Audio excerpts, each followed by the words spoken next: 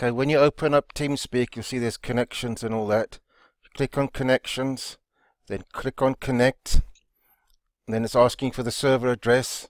You can see what I've put in there. I've put my nickname, and then you put the password. That password, you just copy it and everything because it's got the exclamation mark at the end and everything. So just copy the password as I gave it to you there. Then you click on connect.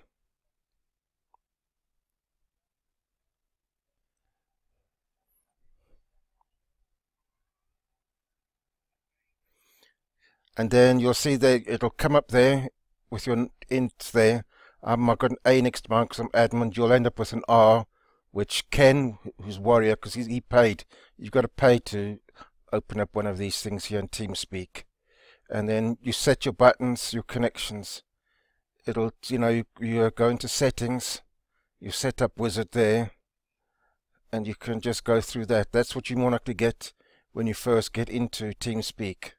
When you get your first welcome into TeamSpeak, put your nickname that you've got there. Which button you use to talk. With me, it's F2. You push to talk. Then you begin your test. You basically push F2 and you begin to talk like that.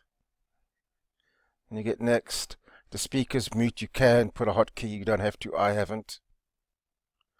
And then you basically got what you are, a male. And then you're all done. And then you've got as you want there. And that's how I've done it. Let's hope this works for you.